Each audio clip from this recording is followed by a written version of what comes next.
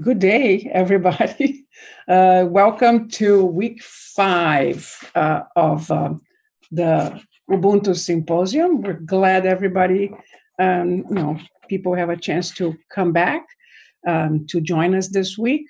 And before we start with the panel today, we wanted to go through some of our, technical and sound interpretation issues, just so you all know what to expect. If you're going to see that we have, that's our session of today. In terms of the interpretation, we have simultaneous interpretation into English, Spanish, and French. So if you please could select on the bottom of your screen, there's a little globe like the one shown here in the slide, that you just click on that and choose your language. And even if you don't need, because you understand all 3 languages, select one, because otherwise when you speak, if you speak, you can interfere with the other channels. So if everybody can choose a language, that would be fabulous. We also have, for other languages that are not contemplated in the interpretation today, we have Wordly. It's a live streaming service that allows you to get on screen some sort of translation, maybe not perfect in terms of jargon and other terminology that we might use, but it will facilitate for those who need translation into another language that's not English, Spanish, or French. So that's how you do, and you can choose, and then you will have the screen in one side and the translation on the other side of your screen. I mean, you have the panelist and the translation. Also, if you are, into social media and you want to let people know what's going on in this conversation, you have the hashtag of our Ubuntu Symposium. And please, let the world know if you're enjoying it and what something new is going on. So, as I had said about our panel today, we'll be joined by 5 exceptional experts for this conversation today, experts in sexual and reproductive health and rights, from different perspectives and from different parts of the globe. And we will have an exciting conversation about power, bodily integrity, and SRHR, touching on issues that usually we don't see in the same conversation, such as, the universal human right to bodily integrity, and issues of power or control or the lack thereof, in terms of lack of conditions to keep ourselves healthy and to protect our well-being. So we'll be chatting with these amazing people about what we need to know and so we can address these issues better. To guide us, to take us through this conversation, we will have an amazing moderator, Rosé Ektasades. I hope that I'm pronouncing it right, your name, Rosé, who's a public health specialist with extensive experience in sexual reproductive health and rights, in the gender rights, gender-based violence, HIV. And she's got 20 years plus of experience and currently serving as the executive director of SAFAIDS. She's a native of Zimbabwe, has lived in South Africa for a long time, and has experience across Africa. And she will serve today as our moderator, and will introduce our panelists and engage in this conversation with all of us. With that, over to you, Rosette. Thank you so much, Magali, and good morning, good afternoon, good evening, or hello, friends. Thank you so much to the MenEngage Alliance for not just hosting this symposium in the most difficult condition and pulling together the globe around imperative issues, but bringing out positive disruption around topics such as power and bodily integrity. So we're generally used to hearing sexual reproductive health rights, but the issues of power and bodily integrity have remained mainly in the periphery and often left out of the gender justice and sexual reproductive panorama. So fantastic that this intersect is going to be interrogated today.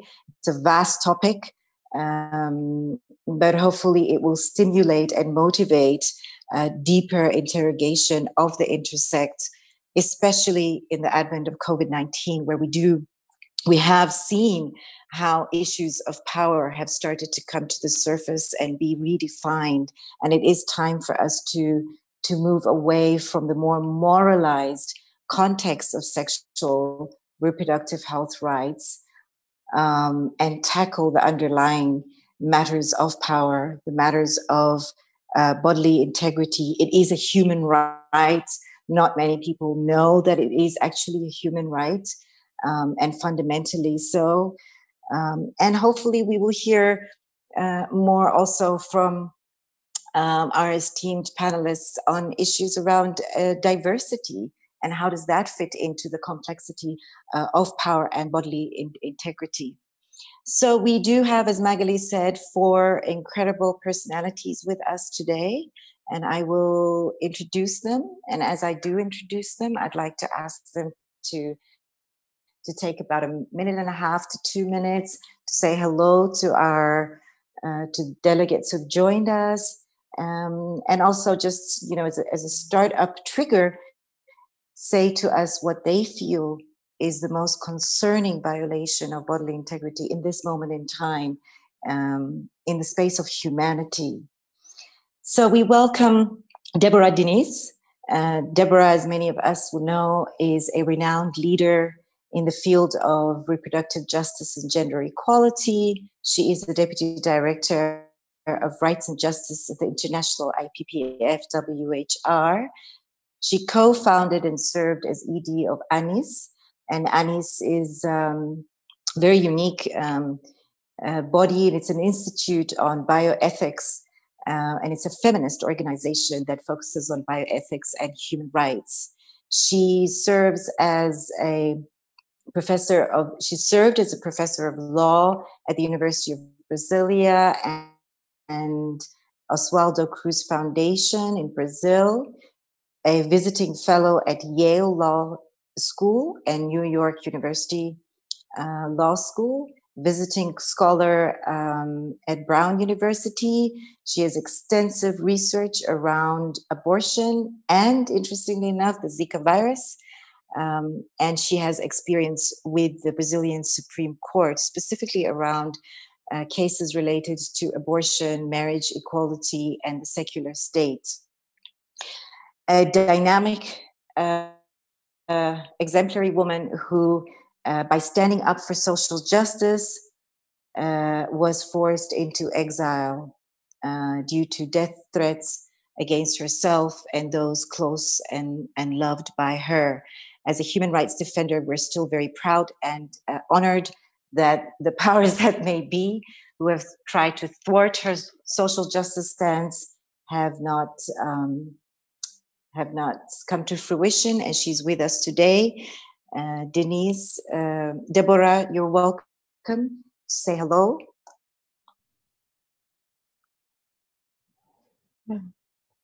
Muchas gracias y un día bonito para todas las personas que están acá.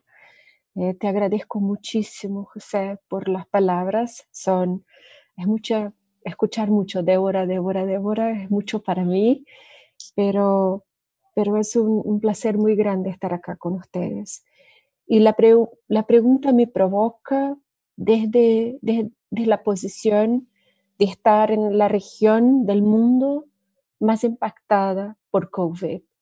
Y en un periodo de 5 años son 2 emergencias sanitarias que tocaron nuestra región, y las mujeres y las niñas han sido olvidadas al centro de las respuestas sanitarias. Estamos hablando de Zika y de COVID en un intervalo de 5 años. Y así mi respuesta para vos es que tenemos que sacar una lección de este silencio, una lección de qué está pasando acá, que no aprendemos con Zika, no aprendemos con COVID, que son las mujeres y las niñas y las poblaciones de género diverso, las que están en el centro del huracán de cuál es el impacto de las medidas sanitarias. Yo tengo 1 minuto y creo que utilicé 1 minuto. Muchas gracias por la invitación y estar acá con ustedes.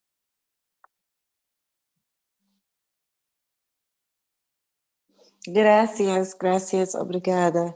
Thank you so much. And indeed, definitely, we cannot allow our women and girls to be the center of the hurricane of COVID-19. We have unfortunately left them the center of HIV and several other adversities around SRH, but we have an opportunity to not let that be repeated amidst this pandemic. Thank you very much. I'd like to welcome Leila Sharafi. She is a senior gender advisor at the United Nations, UNFPA in New York City, manages global initiatives including women and girls empowerment, engagement of men and boys for gender equality, and promotes the rights of adolescents and young people. Very, very imperative, especially in this pandemic alongside women and girls. Young people and adolescents have been left behind. So I really look forward to some insights from Leila in this regard with the context of power, bodily integrity, and SRHR. So prior to joining UNFPA, she does have a wide portfolio. She has engaged with different regions around the world, and she's worked on women's economic empowerment as well with the United Nations Development Fund for Women. She holds a master's degree in international affairs from the New School for Social Research. So very big welcome to Leila. Your 1.5 to 2 minutes of hello. Well, thanks so much, Rosé, for the introduction, and thanks to MenEngage for having me. It's really a pleasure and honor to be here today, talking about this very important topic. And I want to say that while there are many, many violations that we could certainly speak of, one in particular that I would like to highlight is the harmful practice. The harmful practice, as we know, is the act that harms and violates a girl's body and is only the start of a cascade of harms. Every day, thousands, hundreds of thousands of girls around the world we know are subjected to physical or psychological or both harm without their full consent, of course, and oftentimes in their best interest by their families, friends, and communities. This year alone, 4.1 million girls were at risk of female genital mutilation. FGM is, of course, recognized internationally as a violation of human rights, particularly as it relates to bodily integrity.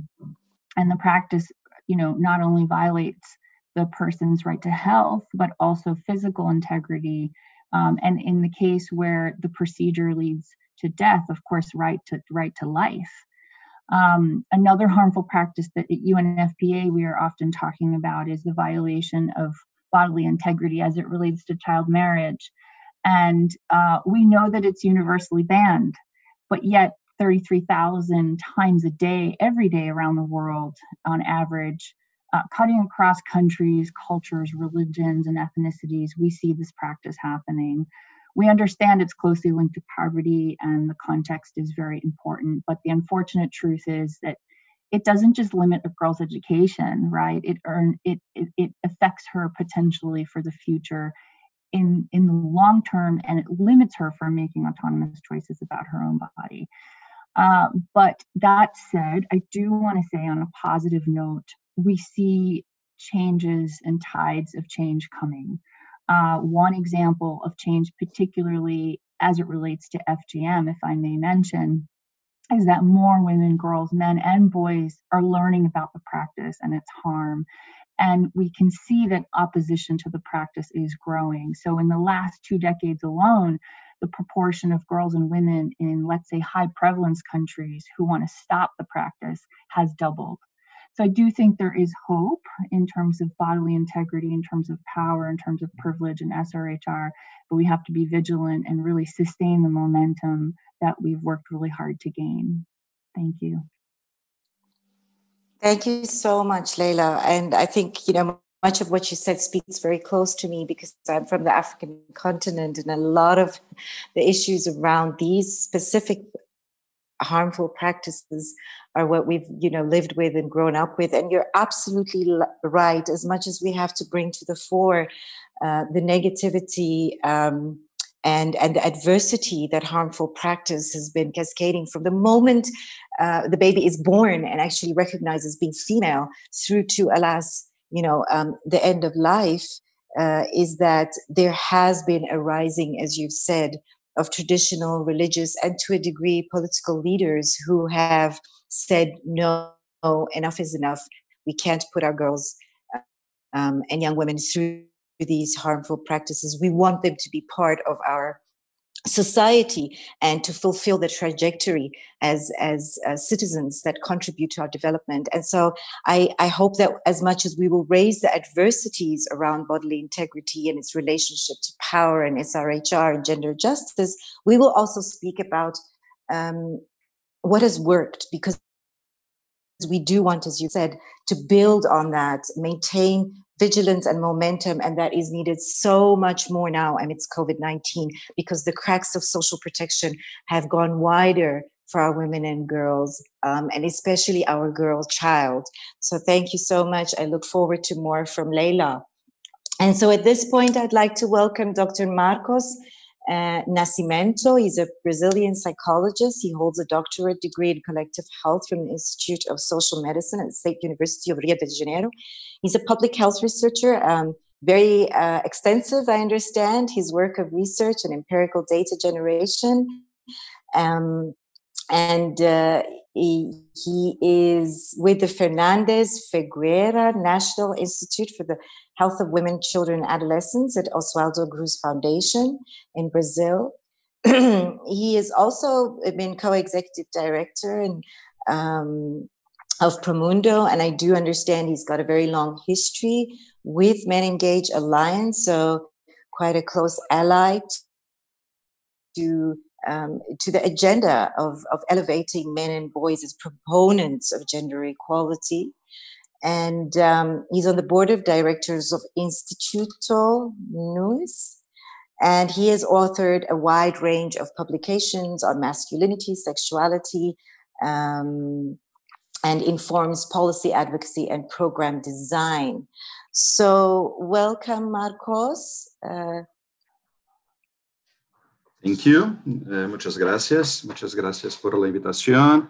Es un gusto, un honor, un placer estar con ustedes en el día de hoy. Tengo una larga historia con MenEngage Alliance desde el inicio, y es un honor estar en el tercero simposio global, ¿no? El primero en Río, después en Delhi, y ahora por el globo de una manera remota. Hace muchos años que trabajo con el tema de violencia basada en género, y creo que la violencia basada en género es como una pandemia de alguna manera silenciosa, ¿no? Que es un fenómeno global, está en todos los países, en todas las regiones, y creo que una de las cosas, como Débora ha mencionado, ¿no?, durante estos 5 años que enfrentamos, ¿no?, la pandemia de Zika en Latinoamérica, después ahora la pandemia de COVID-19, el tema de la violencia basada en género sigue siendo un tema muy fuerte, ¿no? Y cuando hablo de la violencia basada en género, mi preocupación es que no es solamente violencias interpersonales, domésticas o familiares, pero también la violencia ejercida por el Estado, ejercida por las instituciones, que tiene ahí un impacto fuertísimo en la vida de mujeres y niñas, e como necessitamos estar atentos, atentas a esse fenômeno que é parte da vida cotidiana de muita gente alrededor do mundo, ¿no? Entonces, con eso creo que el rol de los hombres y niños también en la respuesta a la violencia basada en género es algo extremadamente relevante, importante, que necesitamos reflexionar y seguir pensando alternativas, formas de inclusión y también de organizar respuestas más efectivas, ¿no? Muchas gracias. Gracias, obrigado. Thank you so much, Marcos.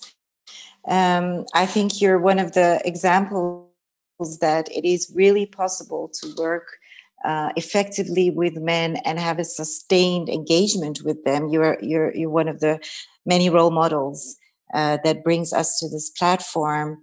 And indeed, it's very, very critical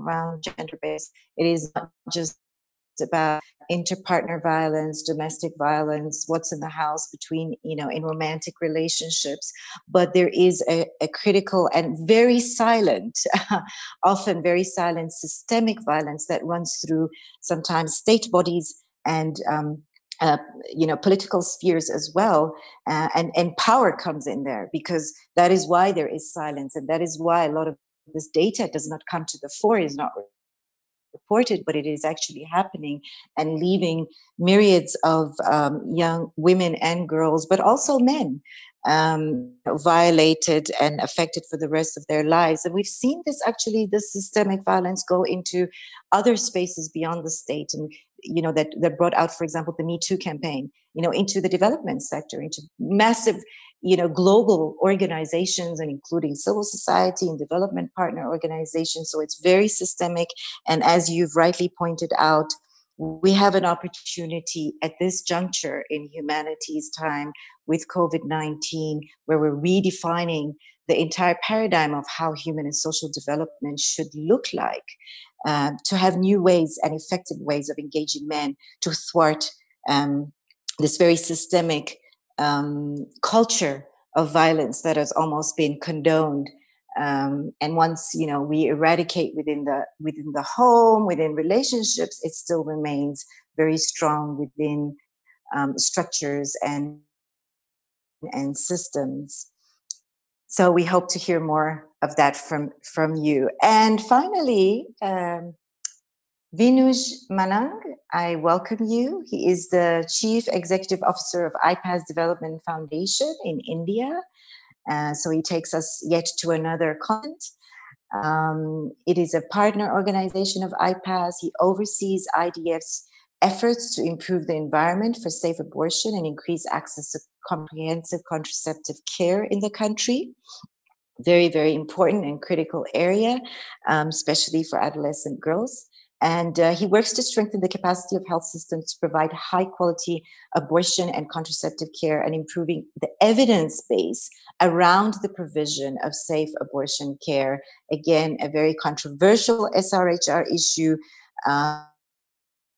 pushed down by a lack of recognition of bodily integrity, and pushed down by power dynamics. So welcome, Minouche.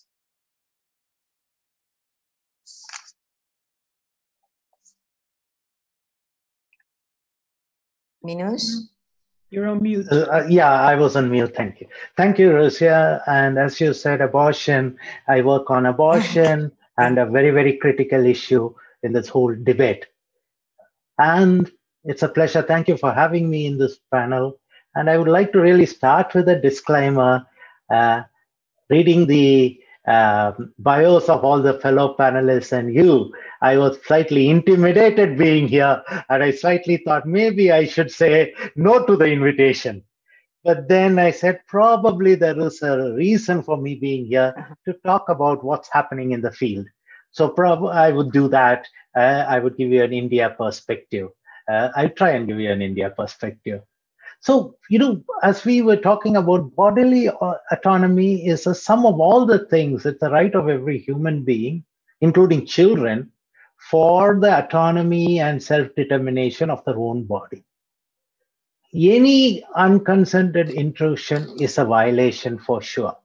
And it can range from the whole thing of right from an unwanted touch to enforcing marriage of a woman.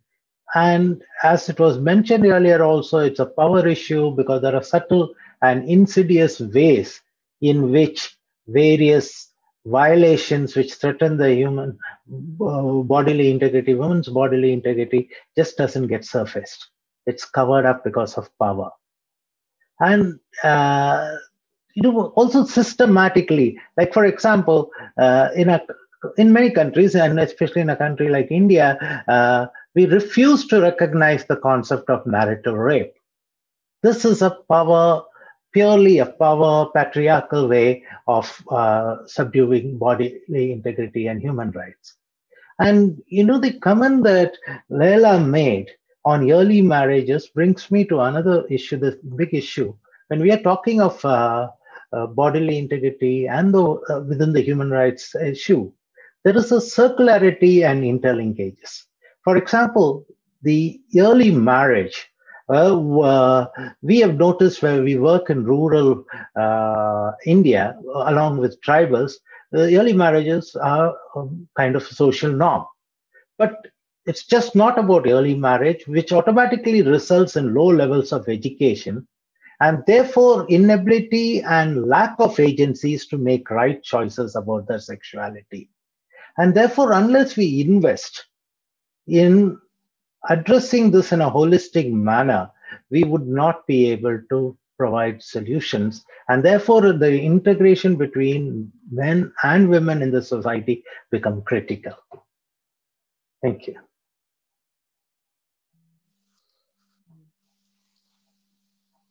Thank you so much, Minoj. I really like that last, a holistic manner.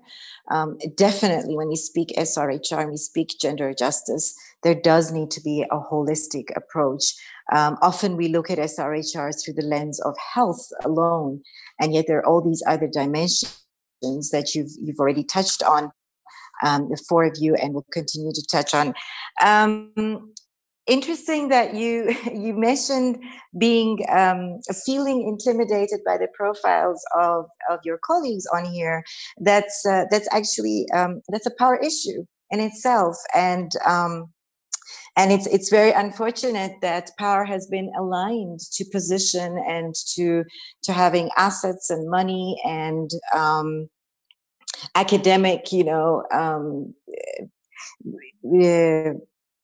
accolades and so forth, and yet there is so much power in every single one of us that needs to be tapped, and very little of it has been untapped. And I do hope that one of the four of you may actually speak to that, how as individuals we can tap into our power to be confident enough to stand up for the rights of ourselves, but also the rights of others without fear. And issues of fear, of course, are very related to the topic in discussion here.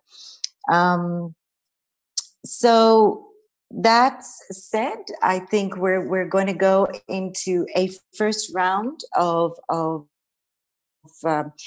conversation with our four esteemed panelists, and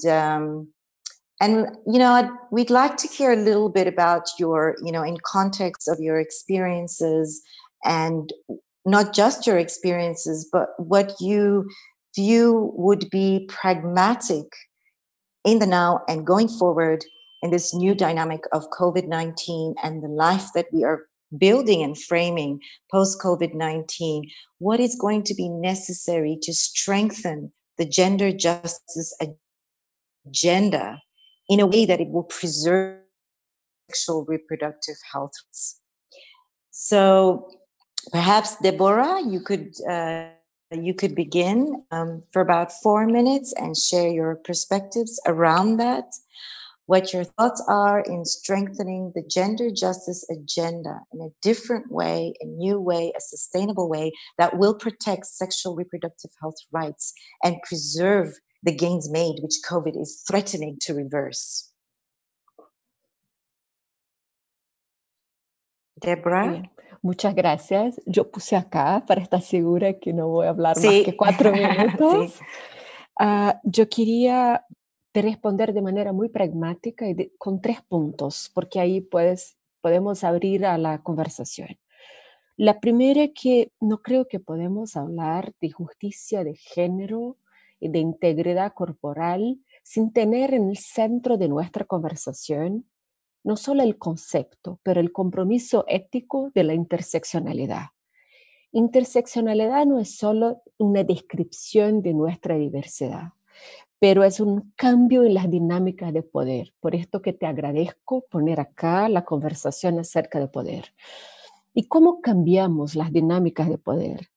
Primero, ¿cómo cambiamos la manera con que hablamos de suceso, de los cambios de incidencia, de cómo llegamos en las mujeres y en las niñas, y si me permiten hablar de mujeres y niñas como este componente de esta contribución en este panel? La segunda es cómo, en qué mujeres queremos llegar, en qué mujeres necesitan que están desesperadas por un cambio en las estructuras desiguales de las dinámicas de género. Para esto necesitamos definir con interseccionalidad qué llamamos y cómo medimos vulnerabilidad de la vida, que está conectado con toda la precarización de las políticas con las normas de género. El segundo que está conectado a esto, necesitamos llegar donde están. Y los modelos tradicionales de las organizaciones globales, como ha sido donde estoy hoy, la Federación Internacional de Planificación Familiar, es que hablamos de países, hablamos de las riquezas o las pobrezas de los países y necesitamos hablar de verdad de desigualdades. Y las mujeres en situación de vulnerabilidad, las niñas en situación de vulnerabilidad, están en todos los países y especialmente con toda la situación migratoria. Y en esta región del mundo donde estamos con un movimiento, América Latina y Caribe, ¿no? Con un movimiento permanente de mujeres y niñas, de situaciones de conflicto, de problemas de emergencias sanitarias, es de verdad no dejar nadie para atrás. Y no dejar nadie para atrás demanda cómo vamos a operar con el poder de trabajar con y no de trabajar sobre las otras. Y en el último minuto, cómo vamos a mover las barreras que están con nosotras. La gente que trabaja con el marco de derechos para garantizar la justicia reproductiva, la justicia de género y garantizar la integridad corporal. Esto pasa que tenemos que operar con un modelo de ecosistemas. Hablamos del feminismo, de la comunidad de derechos sexuales y reproductivos, pero esto está conectado a la comunidad de la tierra, del derecho a la tierra, de las comunidades indígenas, la discusión de medio ambiente. ¿Cómo operamos para romper los hilos y hacer una construcción verdadera de ecosistemas para así construir puentes que puedan de verdad llegar en las mujeres en su diversidad? Exactamente, acabé con un segundo, miren. Soy muy performática como una brasileña, como ves, ¿no? Gracias. Fantastic. Well done. Thank you for that. Thank you so much, Deborah. I think we will summarize. You really, really raised some very important throw-ins there, and I'd like us to move on to Vinuj. Actually, if we could hear your sentiments on what you feel is imperative to strengthening the current gender justice agenda and the response if we are to indeed tangibly safeguard sexual reproductive health rights. Welcome, Vinuj. Thank you again. I think let us start with what do we all understand about gender justice and what are the components? Basically, if you're looking at gender justice, you're talking of an full equality and equity between women and men in all spheres of life, that so much so that jointly women and on an equal basis with men are defining and shaping policies, structures, decisions that affect their lives as individuals and as a society as a whole. Therefore, there is a very, very clear, distinct relationship between gender justice and sexual and reproductive health rights. And it need not be really stated, one cannot exist without the other. But when we at an operational level, one of the problems that I have realized, and that's something that I've learned in the course of work that we are doing, is the framing of the discourse and the language we use when working on SRH itself sometimes dilutes the whole goal of gender justice, though we are working for that. For example, and I'm talking about this from a personal experience, when we are trying to work on SRH issues and gender justice, we are talking at operational level, we find that a challenge. So what do? We frame the issue as, especially because you're talking to various power structures and so on and so forth, we frame it as issues of health, maternal mortality, and morbidity, our interventions, our intent, our goals. But that by itself, I feel, is diluting the goal of gender justice and equality that we are working for. And again, I would like to come back. The other point I would make on this is it's about holistic interventions. There was this program that we are continuing to run over a long period of thing, where we wanted to try and give young girls, tribal girls, agency for adopting contraception or having an abortion, giving them enough agency, information and agency to exercise their bodily rights. So what we initially started was we started working on that issue. But then there were two kinds of holistic dimensions we had to change. One is for them, abortion in the hierarchical needs of SRHR, abortion contraception, that was IDF, my organization, our team's need, not really in their hierarchy of needs. It was much lower. So we had to reframe to meet their requirements, which was much more holistic. It started with right from menstrual hygiene to a range of things. And now during COVID times, about COVID protection, addressing fear, so on and so forth. But as we started empowering these women with information and trying to build agency, we realized that we cannot do this without talking to their partners. So we said we will extend our work and work with the partners, the men. But then we realized that if we really want to look at interventions that work, build agency on a very sustainable basis and leave a social capital available there, we also need to look at key influencers in the community, in the service provision setups, in the pathways of care for SRH that they seek, which quite often are men. So without both these, I don't think we will really build the linkage between gender justice and SRHR. Thank you. Thank you so much, Vinush. Thank you very much. Leila, you're welcome to share your perspectives. How do we strengthen, going forward, the gender justice agenda to protect sexual reproductive health rights? Yeah, thanks so much for this really important question, and I think that it's a big question, which we could certainly debate for many days to come. But I think to try to give this answer some kind of justice, I'll speak for a few minutes. But I think in terms of preserving gains, protecting SRHR, and also reproductive justice, we really need to build women and girls' agency and decision making around SRHR. And interestingly enough, since we talk about protection, it's important to point out that many countries have strong laws to ensure SRHR, but the reality that women face is often very different. For example, to support member states in monitoring the implementation of SDG 5, in particular SDG Target 5.6, which is focused on reproductive rights and women and girls empowerment and rights in general, but vis-a-vis SRHR, UNFPA helped measure women's reproductive decision-making in 57 countries and legislation on SRHR in 107 countries. But what we found was that only 55% of women globally say they make their own decisions on SRHR.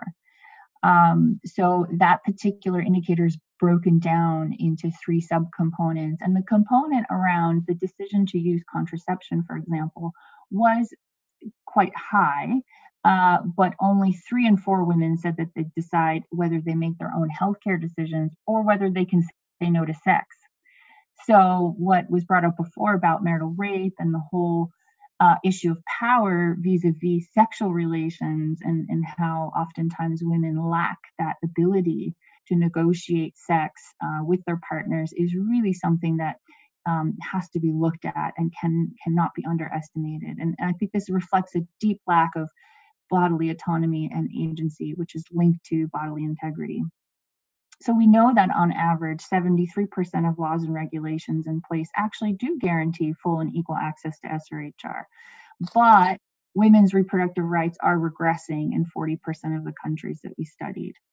So what we also saw is that sexuality education curriculum is one area where we see a very, very large set of challenges in terms of, comprehensive curriculum, implementation of curriculum, and et cetera, and lots of resistance.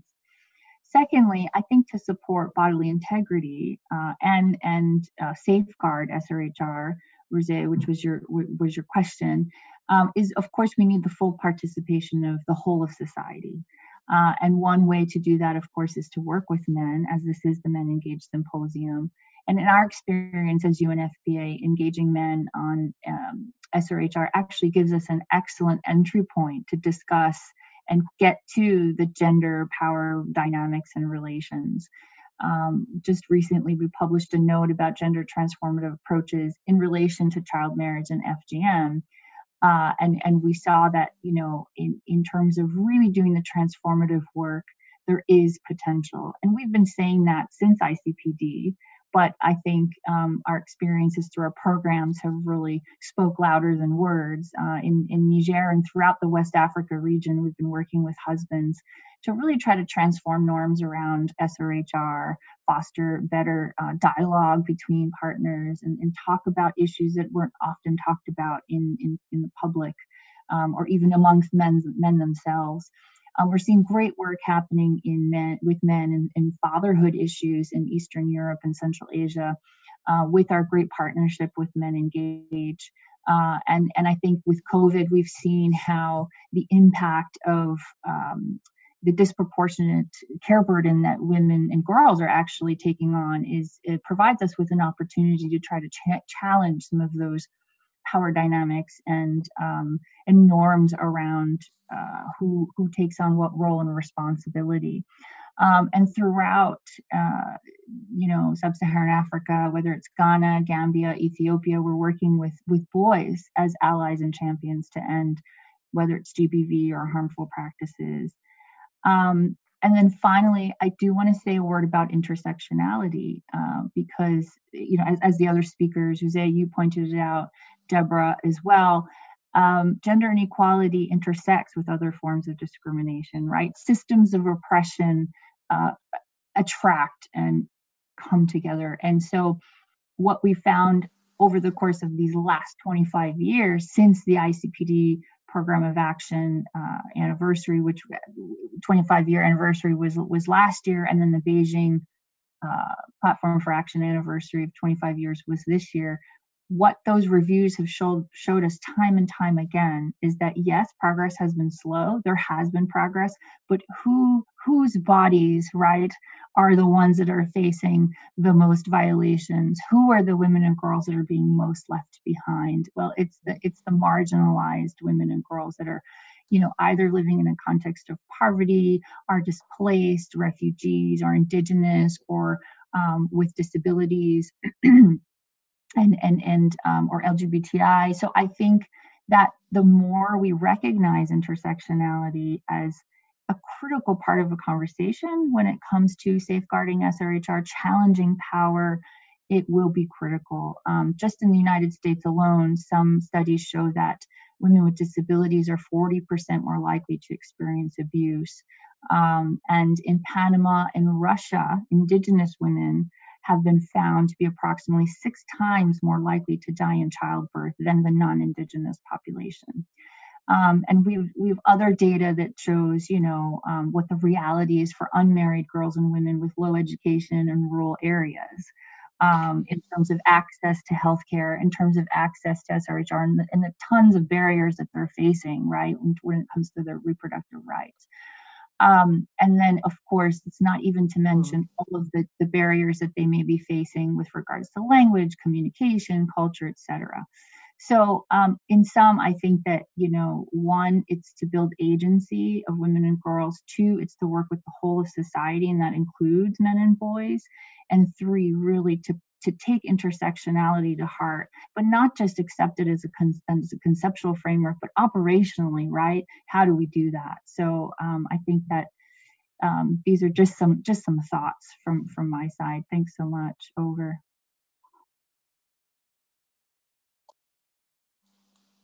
Wonderful. Thank you so much. Thank you. Marcos, would you like to put in your last stamp for this round? Sí, por supuesto. Estaba pensando desde los aportes de Débora, ¿no? Como el tema de la interseccionalidad del poder, que son 2 temas fundamentales para el simposio Ubuntu, son críticos y súper importantes en toda la discusión sobre justicia de género, integridad corporal y todo lo demás. Yo tengo una larga trayectoria de trabajar con jóvenes y en particular con hombres jóvenes, y sobre todos esos temas, ¿no? Y a mí me parece súper relevante, y a lo largo de Latinoamérica hay una experiencia acumulada fuertísima, ¿no? De diferentes instituciones, organizaciones sobre el trabajo directo con jóvenes, pero cómo ese trabajo impacta o de alguna manera contribuye para cambios más estructurales, ¿no? Y de ahí me parece que uno de los retos que tenemos en ese momento actual de la historia, que es el avance de las fuerzas conservadoras alrededor del mundo, no solamente en el caso de Latinoamérica, pero alrededor del mundo, impacta 2 sectores que a mí son fundamentales y es parte de mi experiencia personal de trabajo, ¿no? Que es el sector salud y el sector educación.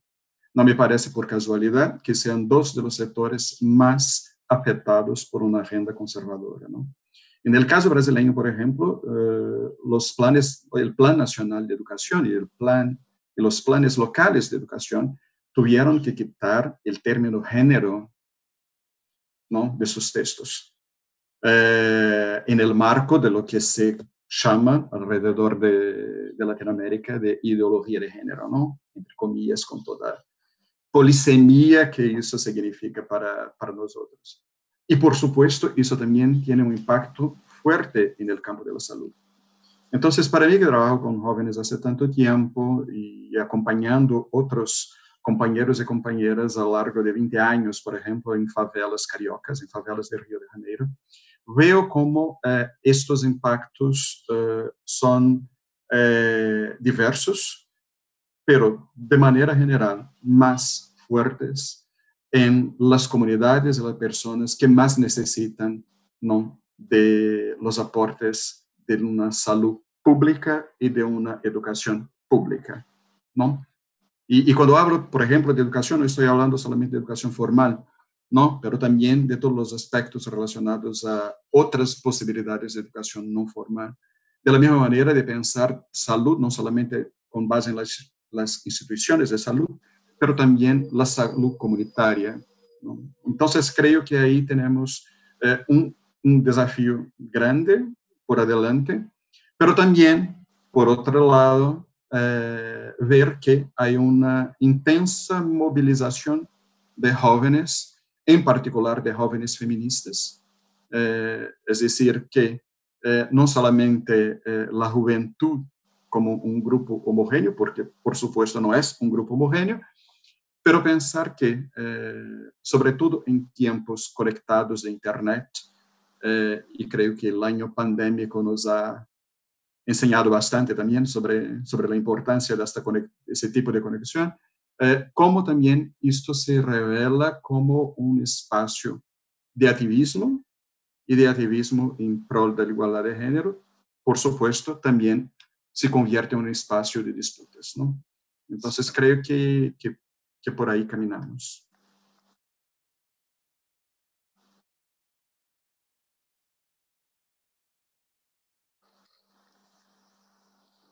Gracias, obrigado. That's wonderful. So, as Leila said, this is a vast topic, and definitely it's a vast topic, and I've been scribbling away. I feel like I'm in class. I've learned so much. I will summarize while Magali just takes a little bit of a look on my behalf. If there's anything in the chat box, any questions, I'll summarize. And then, it's incredible that although all four of you do come from, specialized domains, but, separate from one another, you have brought up common threads, critical common threads. The issue of vulnerability and understanding the need, actually starting with understanding what does the young woman, the girl, the young woman, the woman need, the adolescent girl need. Understanding that two of you spoke around that. Deborah initiated that. Vinuj went on and he expanded that by stating that as much as they had perhaps prioritized safe abortion, but when they actually engaged with young women, their priorities around SRHR was different. And so one critical ingredient to success will be to constantly keep the fingers on the pulse of the vulnerabilities. Firstly, what are the vulnerabilities? Secondly, what are the needs? What do they need at that point in time? And in that regard, being able to then leave no one behind. And Marcos and Leila raised this as well. The issues of leaving no one behind, the wide demographies. Yeah, all four of you touched about the wide demographies. Women and girls are not homogenous, and then young ones are not homogenous either. Very interesting to hear you raise, and this is an area that I was hoping someone would raise, and I'm glad it came up. And Marcos raised this around the digital divide and how there is a positive that COVID-19 has brought to us. It has started to force us to close that digital divide.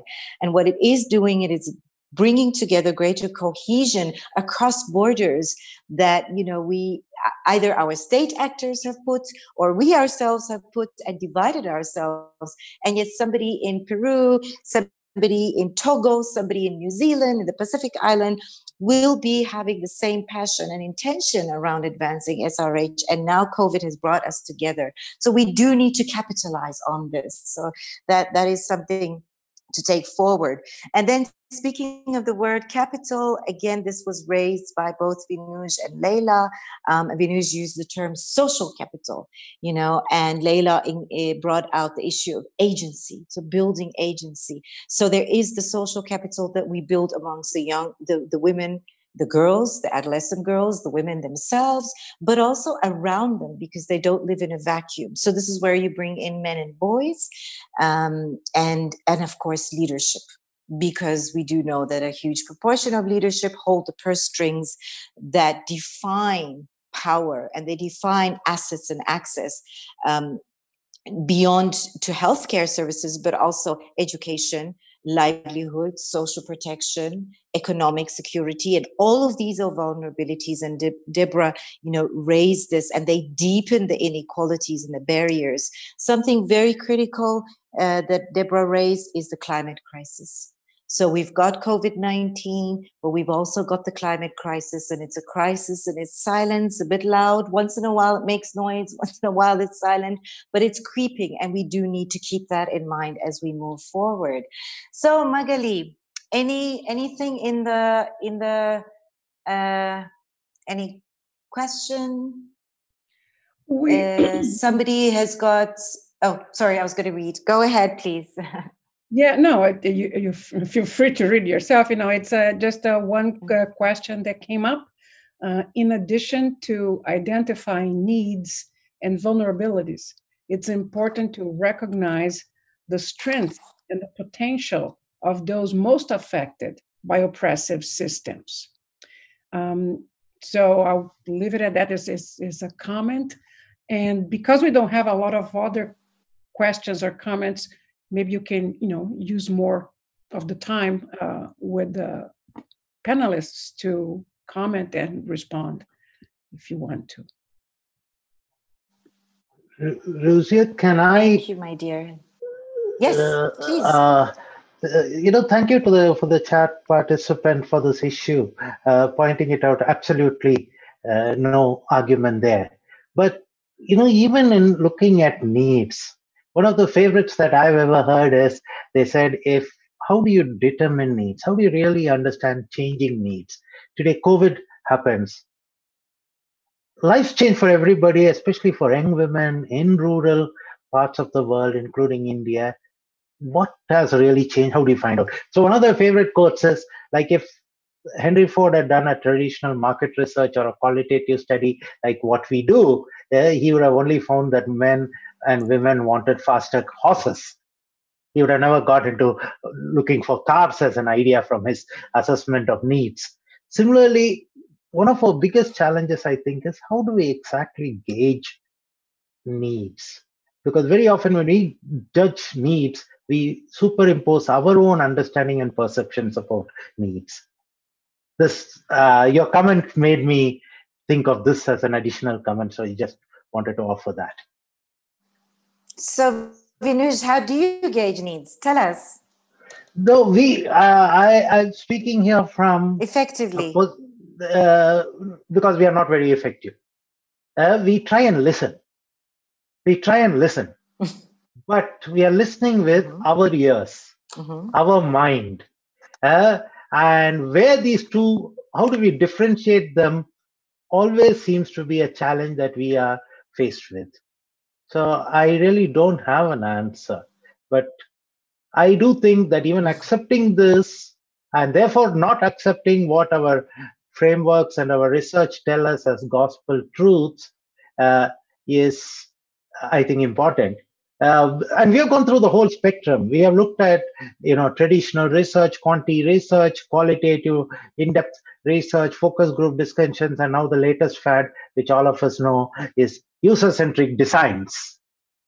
But they do, I'm really not sure we have one standard standard technique. But I think even just to starting out with saying the fallibility of research, fallibility of assessing need, I think is a good starting point to operate from, and therefore be flexible to change.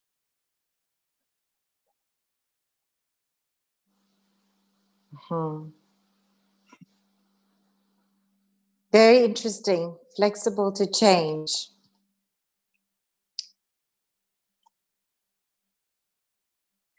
I think this question is, sorry, if I may just reflect yes, Leila.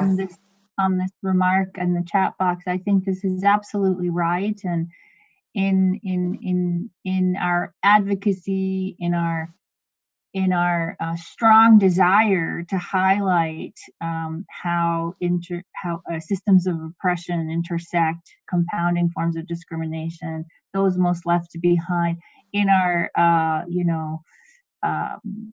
strong need to point out this whole notion of leaving no one behind. We have to be very, very careful, right, not to fall too much into that victimhood narrative, and see and highlight and give space and enable those voices to shine, because on the ground there is tremendous work and examples of young people, of women and girls with disabilities, of indigenous youth coming up and that have been agents of change, right? At the end of the day, women and girls in communities have been, holding up the planet and being such agents of change and keepers of the social fabric in their community. So I think we really have to honor and recognize that there is tremendous contribution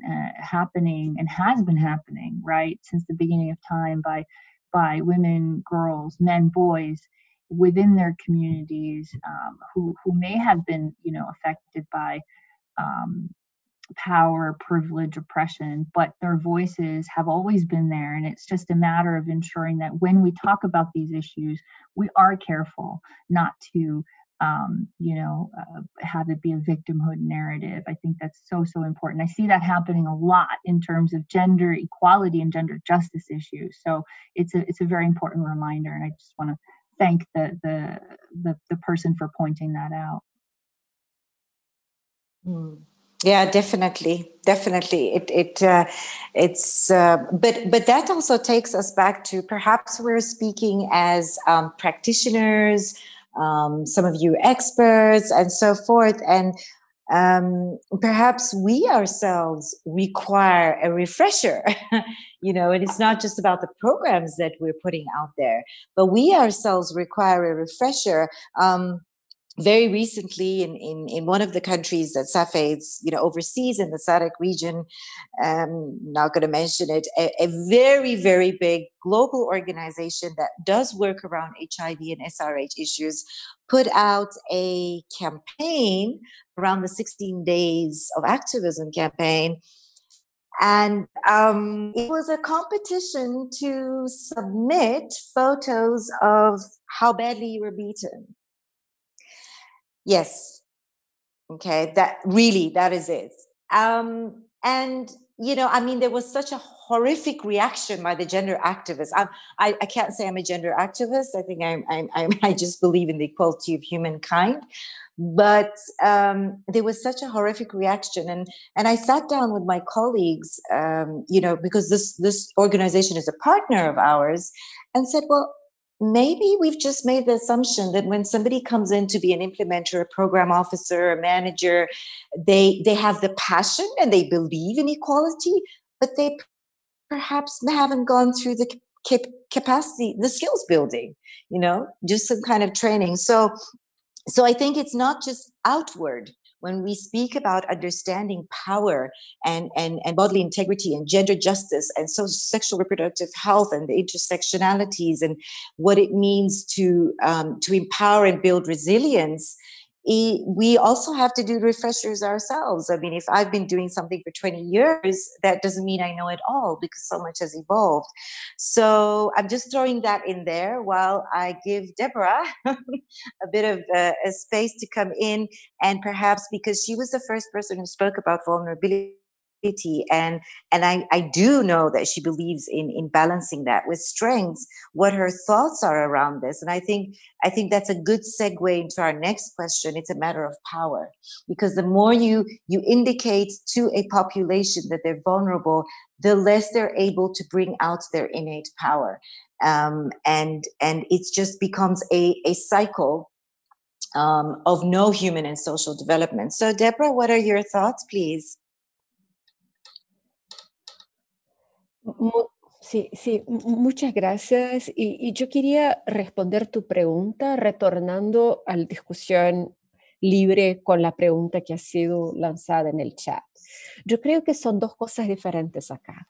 Una es que tenemos ciencia suficiente para conocer las necesidades de vida de las personas y de los cuerpos con género, de los cuerpos racializados, de los cuerpos que viven la pobreza. Tenemos ciencia suficiente. Y esta ciencia puede sí acomodarse a las emergencias que estamos delante de nosotras.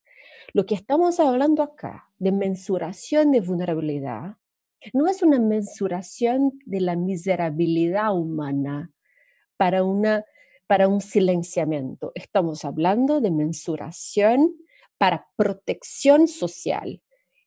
La vulnerabilidad es una manera de vivir la vida desprotegida. Así, nombrar la vulnerabilidad no es el mismo que silenciar. Y no sé por qué necesitamos pensar, y esto es una manera muy cartesiana de pensar, que los caminos son uno o otro. Nombramos, operamos con la precarización de los sistemas de opresión que hacen las vidas más precarias. COVID nos mostró que nosotros vivimos en cuerpos precarios. Somos vulnerables como la condición humana. Pero el racismo, el sexismo, el patriarcado, las maneras de discriminación son formas deliberadas de precarización de la vida. Así cuando nombramos vulnerabilidad, nombramos dos camadas, una de operación de los cuerpos, pero otro que son la operación de las despropiaciones de la vida.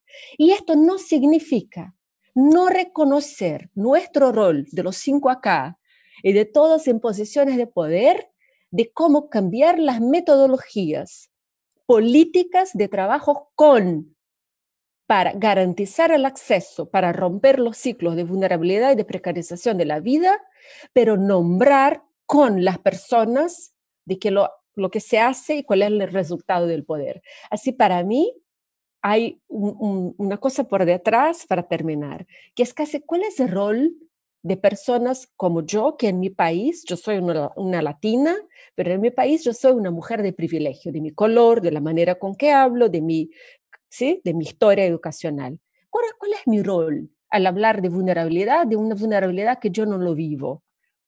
Es hablar es escuchar, pero utilizar mi espacio de poder para sumarme al cambio, porque estamos hablando de acceso a las estructuras de poder y tenemos que hablar con el poder y para el poder.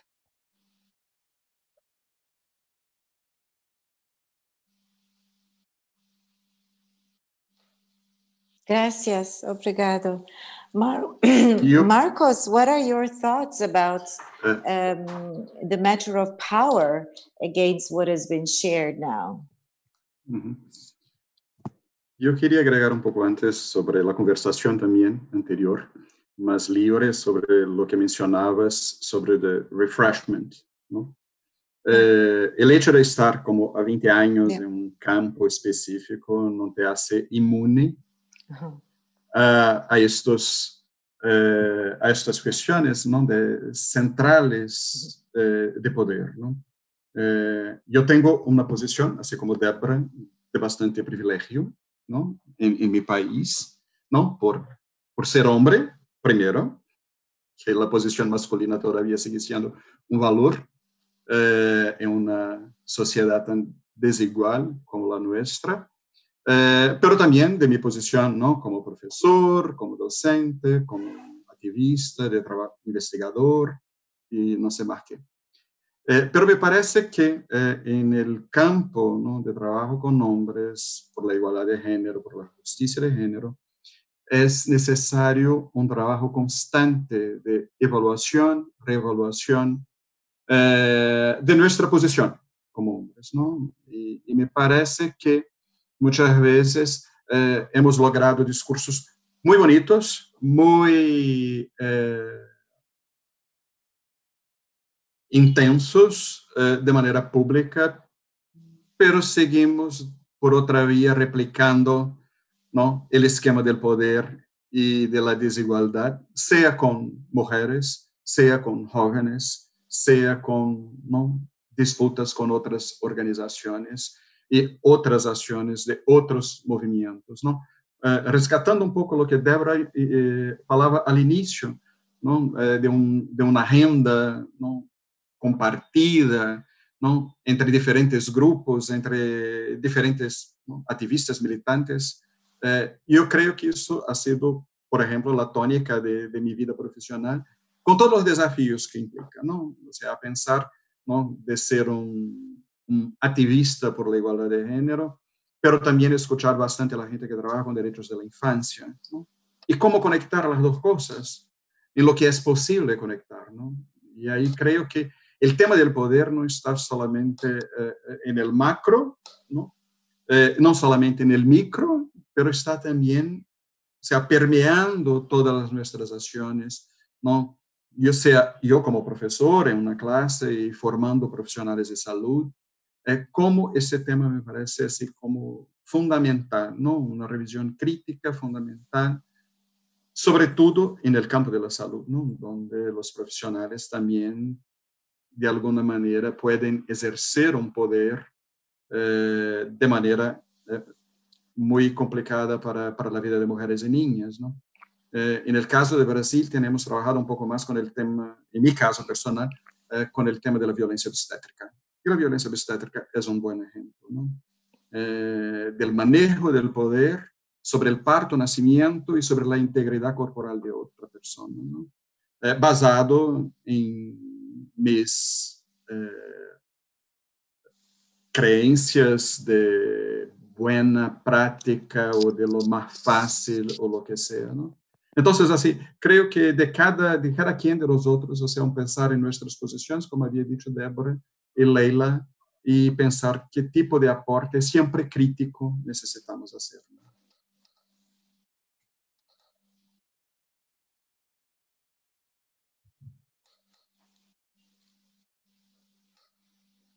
Obrigado. Thank you so much. And it's true. I mean, a lot of, like you said, we can roll off our tongues the right words and have fantastic penmanship and produce glorious documents. But these issues are about the self, and it is about introspection. And we're not always the same person. What we were a year ago, what we were 10 years ago, what we will be in 5 years are different. And with that, our perception around power and how we wield our power might change. I might be more compassionate this year, and then in 5 years' time, not be so compassionate. So it is really, really vital. And thank you for reminding us and also recognizing, the privilege as practitioners, as those who support to drive forward the agenda. It is so critical to not feel we know it all, but actually to recognize our privilege and to channel that to constantly advance others. So that was humanitarian, if I could put it that way. And I think this work is humanitarian. It's about feeling. It's not just about listening and getting the statistics. It's about feeling and moving others to feel the same sense of justice, care, respect. Great. So we don't have anything in the chat box, I think, but maybe Magali, do you have a specific question before I go to the next question? Do you have something specific you'd like our panelists to? I know you're burning. This is your favorite your favorite topic, so go for it. I'm just enjoying so much the conversation that I don't have any specific questions at this point. I think it's going, in giving us a very good sense of the challenges that we have, as you said, and especially with the experience we had this year with COVID and the desire, as Mark was saying, as activists, to do things differently moving forward. As we realize that what we thought was normal in terms of our health systems and our social protections were so off that all it took was a virus to demonstrate that was not a way to conduct social life, and with the protection of the individuals and the collective of us as well, because across the globe, health is not a priority, and investments have been made in armaments and in a number of other areas, but not in the basic of keeping us well, the well-being of people, so that I think it's a huge challenge. How do we prevent us from going back to such a precarious health system, social security systems, legal and social protections for people to have just basic well-being, all over the world. So I want to continue listening.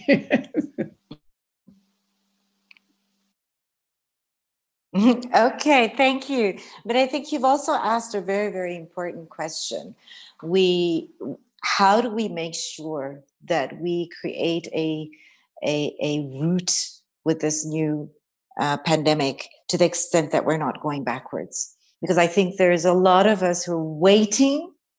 And even in the language, we say, when things get back to normal, in my estimation, this is normal. This is right. So I'm going to go to Leila because she's also raised quite a lot of good practices. And I'd like us, for the rest of the minutes, I think going forward, for us to share a little bit about what works, what has worked, and what should we take forward to work in ensuring that power wielded, power influenced is recognizing bodily integrity and autonomy, will ensure that there is gender justice in a sustained manner, and of course ultimately that sexual reproductive health rights and universal health coverage is achieved.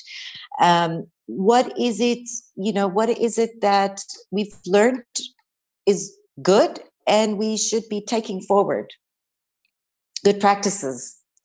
So Leila, I know you shared a few, but I'm going to push your boundaries a little bit more to share some more, practical elements that either practitioners can do, researchers should be delving into more, policymakers, investors, funders, because our funders are also making a lot of decisions. I come from the civil society, environment, and sometimes my hands are like this, So go for it. Thanks. I think it's really important at the end of the day to be concrete, to be operational, and to think about what kind of change we can affect in communities on the ground where I think it really matters. And as a institution that's an international organization and is decentralized and has many different staff and offices and efforts and partners, I think for us at the end of the day, what's critical is to keep our eye on what is working, what those good practices are, and how we can keep moving this agenda forward in a pragmatic manner. And one thing that this year, since it was the Beijing +25 year, unfortunately a bit derailed because of COVID, but one thing that we have been saying very strongly is there is no gender equality without SRHR and no SRHR without gender equality. And that seems sort of an obvious statement, but they're so inextricably linked. So I think you cannot really see progress on reproductive rights on SRH without seeing the underlying gender inequality, the dynamics, the gender relations. And that's been kind of our key mantra this year, to really highlight how in order to get to the real crux of the issue, we have to address power, privilege, gender, etc. One thing that I think we're talking about privilege, we're talking about power in our own positions.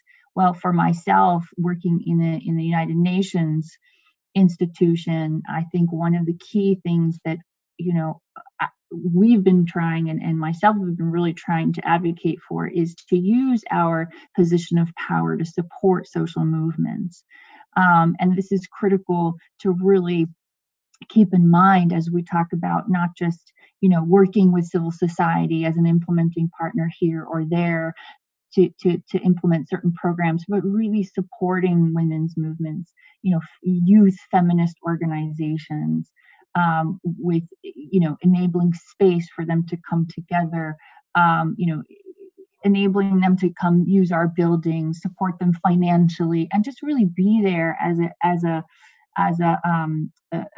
support, right? And so for us, I think we're really starting to see the importance. I mean, of course we have been, but more and more so, the importance of supporting movements, and that works when you start to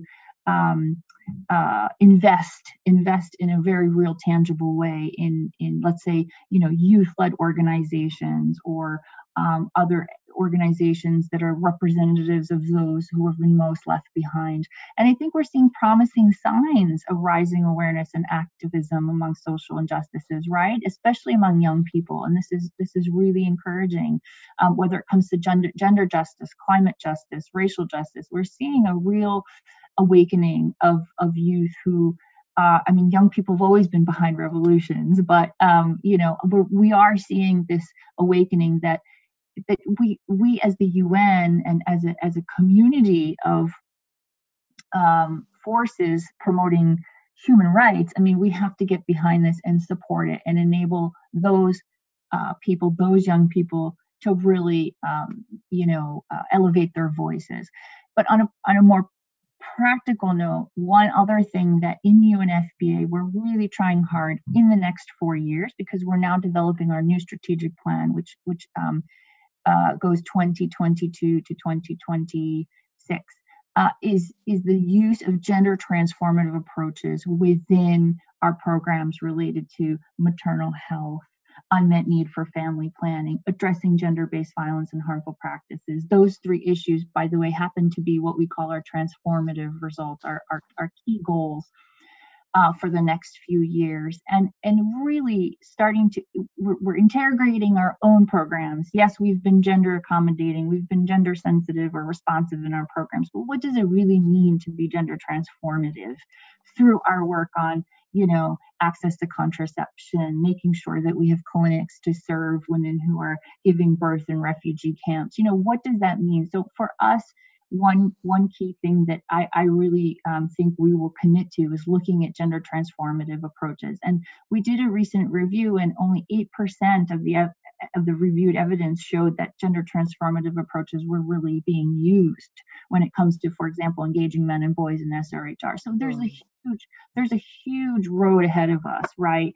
And I think the other thing that, more practically speaking, we are starting to realize is that for many, many years we've been talking about engaging men and boys, but I think what we're realizing is using that ecological model is going to be really key. So trying to affect change at the individual level, the interpersonal level, community level, systems level, right? So when it comes to services, we always talk about the AAAQ, which is the International Human Rights Standard for ensuring the best services that you can deliver. The AAAQ framework is available, accessible, acceptable, and of high quality services. So making sure that we're affecting change at the systems level when it comes to thinking about, barriers that are related to gender as to why women and men are not accessing services. We also need to affect change at the policy and law level, which of course, the norms behind are driving certain discriminatory laws and keeping policymakers from funding specific policies, right? There are deep-rooted discriminatory gender norms behind all of that. And of course, at the socioeconomic level, so ensuring that we're promoting women's economic right, but also paying attention to what is happening in our media, what our young people are exposed to in our education systems. So, in sum, I think gender norms are complex, they're hard to change, they're stubborn, but for us, I think as UNFPA, and I think I can speak on behalf of many of our sister agencies, including UNICEF and UN Women and even UNDP, really going forward, using gender transformative approaches and really interrogating what that means vis-a-vis our programs is going to be really absolutely key. But I do want to thank the organizers. I don't know if I'm jumping ahead, but I did want to say that juxtaposing SRHR and the topic of power is excellent, and I just want to say thank you for that. So over. Thank you. Yes, definitely. It's been, I think it took COVID to get us back on track, that power is the underlying cause of SRHR not being achieved, and the SDGs. So thank you for reminding us, because the reality is beyond just the intersect between SRHR and gender equality is if you look at least 15 of the 17 SDGs, we interrogate the targets. If there is no gender equality, those targets, even if they get met, are not going to be sustained, because when one human being is left out for whatever reason, then and there's the issue of soji. We've not said much about that. So it's not just excuse me, about men and women, but it's also the diversity within that. Those of varied sexual orientation and sexual and gender identity. It becomes even more complex. And I guess we are speaking about them when we're talking about being left behind. But it's so important to be bold about it. And very similar to women and girls, very similar to adolescents and young people. And I do want to point out children as well, older children, when given the agency, when given the tools, when given the confidence, they just the same, those who are displaced persons, LGBTQ+I populations, those living, those with disabilities, they really come alive, and their powers that we could not imagine until you give them the space to reveal their power and give them the confidence and the voice to be on platforms like this. And Magali, maybe this series needs to continue in 2021, and we bring those voices on board to actually speak and give us their story and their testimony of what pathway did they go down to be able to exert their power and be part of their own agenda, make a difference, speak out to policymakers, protect and preserve their communities, and also move from being perpetrators to actually being preservers and protagonists, of justice. And this could be, gender or racial. So, Deborah, what are your thoughts around practical actions that we should be taking going forward to address the power challenges that are facing us and are going to increase? We know they're going to increase going forward. There's a lot of opposition around SRHR, as many of you are aware, funded by fundamentalists, religious fundamentalists, and powers that may be. What would be your practical suggestion going forward in that regard, Deborah? Yo voy a seguir mucho lo que Leila habló, que para mí es como un fundamento de toda la posibilidad de la respuesta acá, pero yo quería ser muy pragmática, o sea, con 3 puntos, ¿sí? Como una tentativa de clarificar tu pregunta. La primera es que tenemos que crecer permanentemente en el poder de la sociedad civil, en el poder de las organizaciones que son lideradas por gente concreta. Cuando hablo de gente concreta es que no son las agencias, las estructuras globales, y que son cada vez más organizaciones que no están siquiera registradas, que se conforman de acuerdo con el contagio de una posibilidad. Pero esto se cambia la conciencia política, las conexiones entre grupos muy diversos. Y cuando vamos a tener situaciones dramáticas como la que están pasando países como Brasil, Venezuela en este momento, es la sociedad civil que está ahí para hacer la permanencia de las demandas y la protección de las necesidades de las poblaciones más vulnerables. Y esto demanda paciencia. Y este es algo que las organizaciones internacionales, los donantes, los gobiernos con toda la ayuda internacional comprenden mal con los indicadores de suceso. Porque un proceso de incidencia política es de 1 década, 2 décadas. Y esto está pasando ahora en Argentina con el cambio de la ley de aborto. Son estos días, los días de la vigilia, de la ola verde, de las mujeres en la calle. Y esto toma 2 décadas.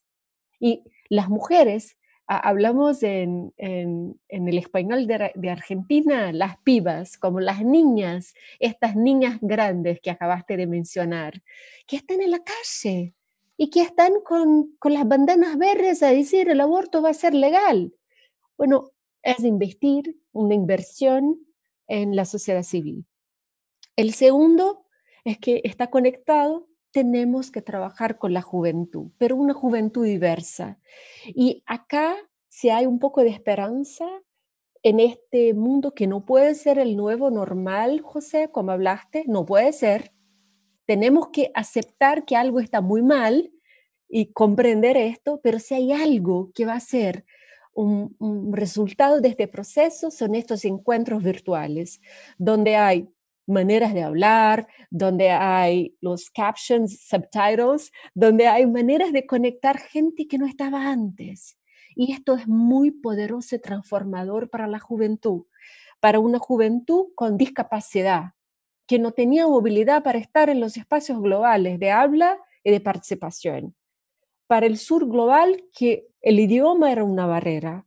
Y yo creo que nosotros tenemos que pensar con creatividad que estas son plataformas de poder para construcción de asambleas, asambleas políticas de conexión para la transformación. Y de ahí, yo termino, tenemos que, al romper los silos, ¿sí?, del feminismo, de los ambientalistas, de los antirracistas, la construcción de vocabularios que nos suenen un poco extraños. Para el feminismo en ese momento, tenemos que hablar del trabajo del cuidado, de la economía del cuidado, de cómo la protección social tiene que estar al centro de cualquier respuesta a una emergencia de salud pública. Y nosotras como feministas, si me nombro de esta manera, tenemos dificultades de hablar que la salud sexual y reproductiva está conectada a la desigualdad de clase, que está conectada a la desigualdad racial y que esto está conectada a las protecciones sociales del Estado. Así que este cambio de vocabulario, de palabras que pueden sonar como viejas, ¿sí?, son palabras transformadoras. Así que son los 3 puntos, o sea, que yo terminaría este momento. Obrigada. Gracias. Thank you so much. Yeah, you have a mellow way. I was so engrossed, I didn't really write down what you said. You've got a very mellow way of sharing and bringing that holistic. I think what you've done is you've really pulled it all together. A lot of what colleagues have been sharing, there does have to be that holistic eye. And it, I'm hearing constantly that it goes down back to the community. So civil society represents the community. It's the people. It's always been the people. The most progressive revolutions have been by the people. The greatest technological breakthroughs have been by the people. And it's yeah.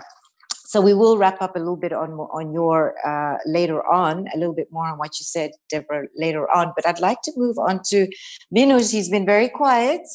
And so Vinush, what are your thoughts around what has been shared? And, what are some of your practical suggestions going forward in addressing these intersectional matters towards a sustained SRHR frame for the world? And you're very much on the ground yourself, from my understanding. You're extremely on the ground in terms of the work that you do. So it'd be great to hear some practical examples of what you are proposing as a way forward, because it works and it will work as well amidst COVID and post-COVID. So the first part of the question is very easy, Rosa. You asked me what is my reaction to what was said by the experts here. Total agreement and some new thoughts. So thank you. Coming to the second part, the one thing that I find is, when we're talking of power itself, I totally agree that there is a huge difference, because I think Marcos mentioned it, men having power. And I've seen it work both ways. Often men do not recognize the power they have and so cannot be supportive. And sometimes men are very aware of the power they have and end up abusing it. So, like for example, it's very interesting, but we have not been able to decipher really the motivation. But right across experiences, research like we do, spousal, especially in a context like India, if some women and girls have to access health, SRHR, they do need support of men, because even going to the nearest pharmacy, nearest provider needs economical support, permission, social support, etc. So you need to navigate this through their partners. Interestingly, we get to see both research also backs it up, our practical experience. There's not much relative spousal communication or agreement when it comes to family planning issues, contraception. But when it comes to abortion, there is contrary to our beliefs. That's why I keep saying learn, and we don't know much. Contrary to our beliefs, we realize there's quite a significant level of spousal communication.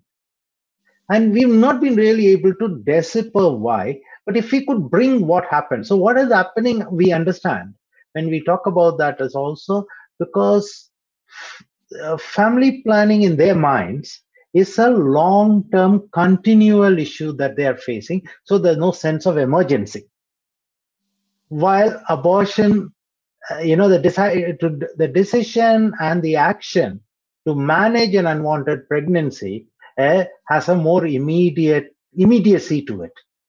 So probably one of the things we could do, if we need to get men at the levels of their households to be more supportive and to break the power, we may have to bring a sense of immediacy, urgency, and a perception of that. But that's my theory.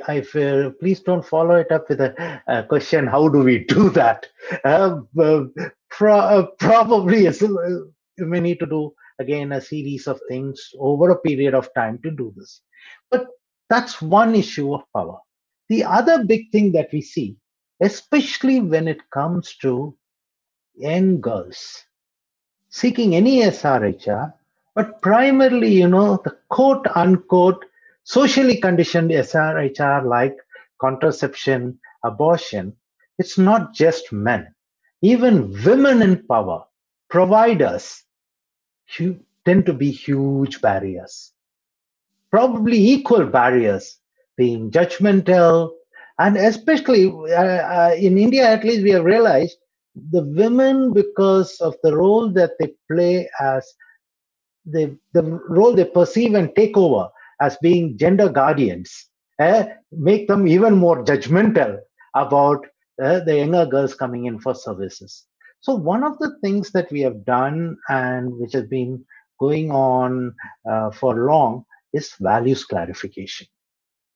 Unearthing these values and clarifying them. But finally, I think you mentioned it's all at the individual level. But what is the best way to break power? I think Deborah talked about Argentina, the legality of abortions, etc. In India, despite abortion being legal for the last 50 plus years, only about 22% of abortions happen in a facility. Like Mexico, what did women do? They took over the power of the right of abortion by self-managing abortion. So when you see these trends happening, what can we do at the policy level, at implementation level, at the level like what we do of training and empowerment? Find out what is it that women need to take the self-care through. They may need information. So how do we provide them information? Maybe now digital solutions are there. The YouTube. Rural Indian women search for abortion using voice search in Google. They are illiterate women. They cannot type in, but they do voice search. So what are those nuanced places? And another of our research findings has been very clear. These women tell us, we don't want information, you to come in and give us information. So, but we want a source where we can trust information. So it knocks away some of our traditional information sources, like our information posters and pamphlets and stuff like that, and allow information to reside somewhere, like in a helpline, hotline, or like in a digital YouTube channel, so on and so forth, that will help them complete there, because they found a way to break the power barriers that are existing in their house, in the community, and at the facility for accessing SRH services. They've already found the mechanism. Now, how is it that we chip in and support? That's what I think. That's fantastic. That is really fantastic. When you got to the point of the less literate women using voice search to find their own information, I kind of sat back and I thought, wow, that is, I think this is what Leila and others have spoken about. That is the agency. They've become aware. They're given the tool. Perhaps they might not have access to a gadget, a cell phone, but they're provided that, and they transcend the fact that they don't have the high literacy level. It doesn't stop them from exercising their rights to information, using audiovisual, obviously, because they're not reading. That's incredible, and it really, really reinforces practically the agency in practice.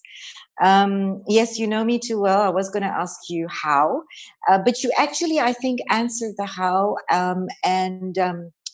and Leila also answered it. The GNT, the gender norms transformation, and similar to what Deborah mentioned as well, and what Marcos's was really about that introspection. And these are all methodologies together with the values clarification. Those are processes, and in itself would require a little skills building and workshop and so forth, but they work. They definitely work. In South Africa, and I'll give examples from the global South in Africa, because that's just really what I know all my life. South Africa is the one of the very, very few countries on the African continent where access to safe abortion is constitutionally, it's legal without restriction, but there is a conscientious objection in there, right? And sadly, heartache. The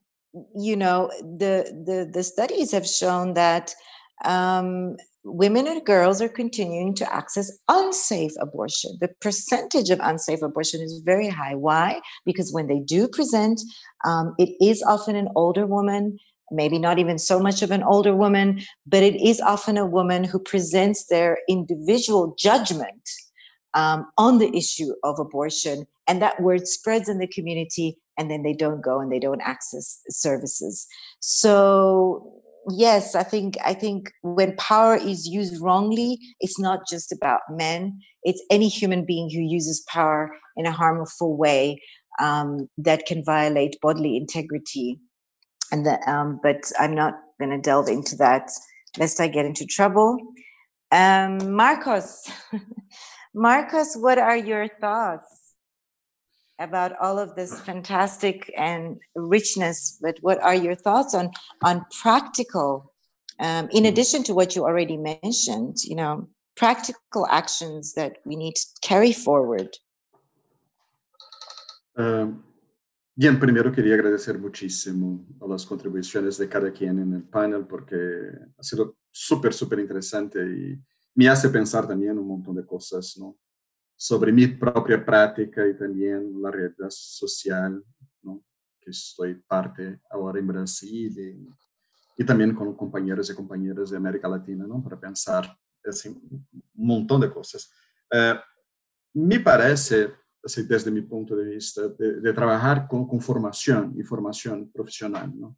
De trabajar bastante con educadores, educadoras, con profesionales de salud, Y siempre ha sido un tema que era cómo nunca había pensado eso en mi formación inicial, ¿no?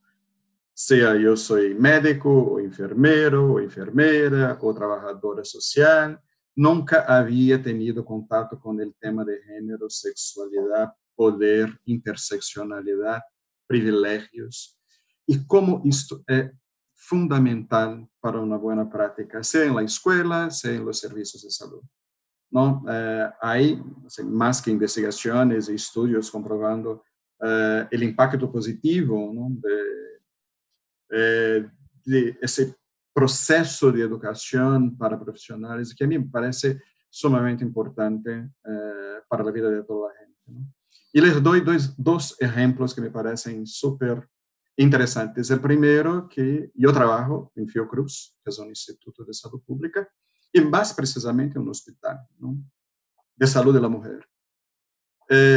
Y por la primera vez llegó un hombre trans embarazado para tener su bebé. Y eso produjo una revolución, en el buen sentido, ¿no? De discutir varias cosas, ¿no? Lo que significaba tener dos hombres, un hombre trans y un hombre cis, que estaban en el momento más rico de sus vidas, que era tener su primero hijo, hija, ¿no? Su primero bebé. Pero eso produjo un impacto súper interesante en el equipo de salud, ¿no? Para discutir lo que hemos discutido, ¿no? El respeto al cuerpo de este hombre, porque era un hombre, pero un hombre embarazado y un hombre que iba a tener su bebé.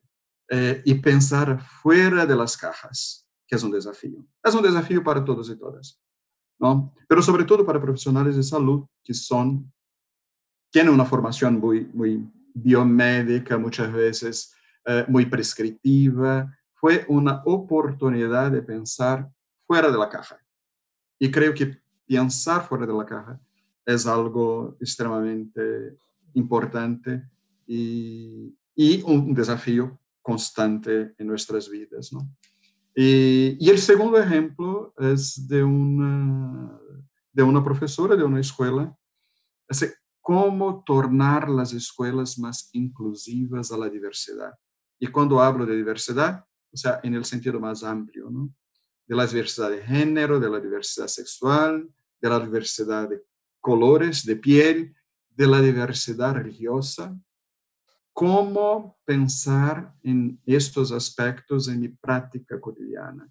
Entonces, en términos de transformación de género y transformación social, diría yo, de manera más amplia, tomar en cuenta que trabajar con estos profesionales es parte de un eje fundamental, ¿no?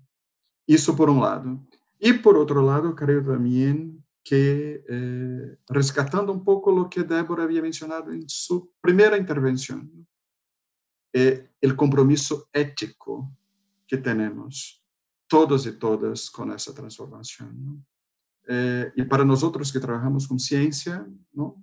Débora, mi compañera de universidades y todo, ver el negacionismo de la ciencia y el ataque de la ciencia por parte de fuerzas conservadoras es muy duro, ¿no? Y creo que eso también hace parte de una agenda política más amplia de transformación de género, transformación social, ¿no? Cómo pensar en estos ámbitos también. Sé que estoy hablando de una manera más amplia y quizás más macro, pero ese macro tiene una importancia vital, fundamental en las prácticas cotidianas de todos y todas, ¿no? Entonces, era un poco por ese camino que quería agregar.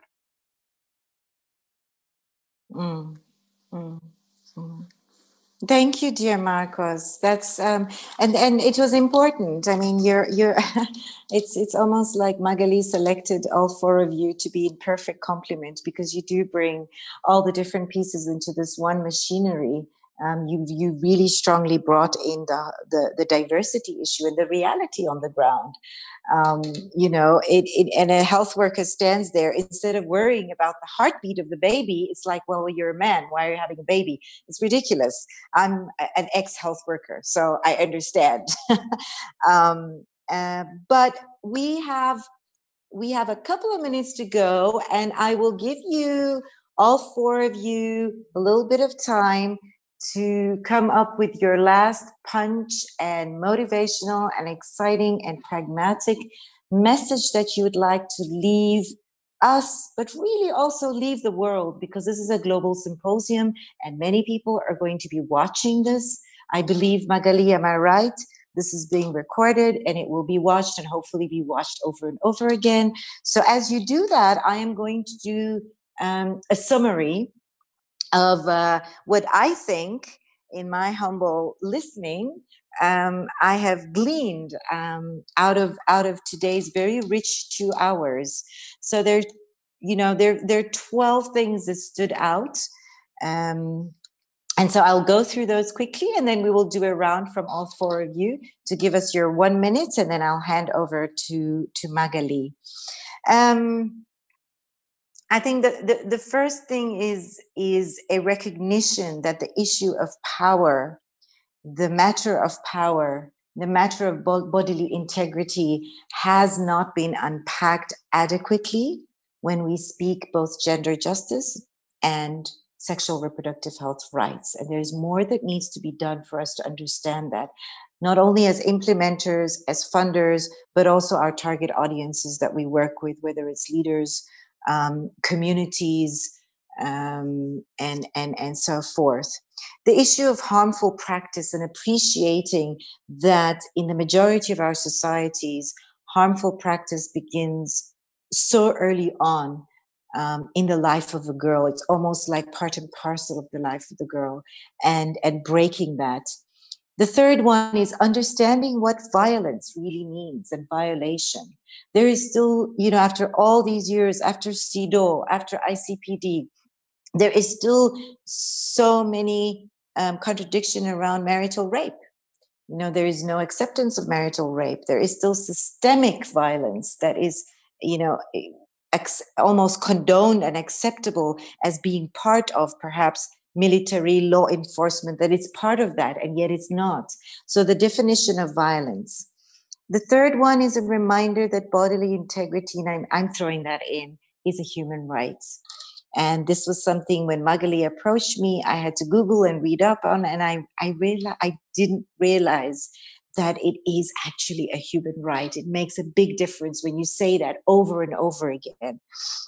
The fourth one is a reminder of all the commitments. So as much as we move forward, we have to constantly bring to account our duty bearers. We have to bring enough empowerment and capability to our citizens to bring to account duty bearers who have committed in fancy spaces in Geneva and New York and wherever, to ICPD, to CEDAW, to Beijing, to all the, the regional commitments, whether it's in South America, whether it's in Asia, in the SADC region.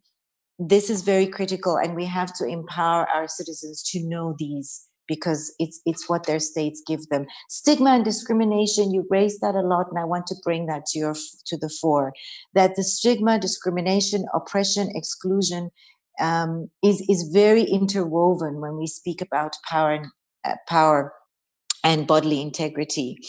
Then the sixth one was the intersect, that these three issues are closely intersecting with the issues of climate crisis, social protection, health, education, and that these sectors need to start speaking around gender equality. They need to start speaking around SRHR as a norm woven into their sectors, whether it's for ministry level and so forth. The issue of vulnerability was raised, and that how it's continually important for us to understand vulnerability, to understand what the needs of women and girls are and the non-homogeneity thereof. But more importantly, as we understand vulnerability, we also must definitely understand the strengths that lie in the populations that we want to support. Several of you kept using that term, support, facilitate, support, facilitate. The seventh one is linked to this, is recognizing privilege. Those of us like ourselves, who kind of have the privilege, do we introspect enough? Do we retrain ourselves enough and do for the others, and channel that privilege in a positive manner. And there was a word that was used, and the word was patience.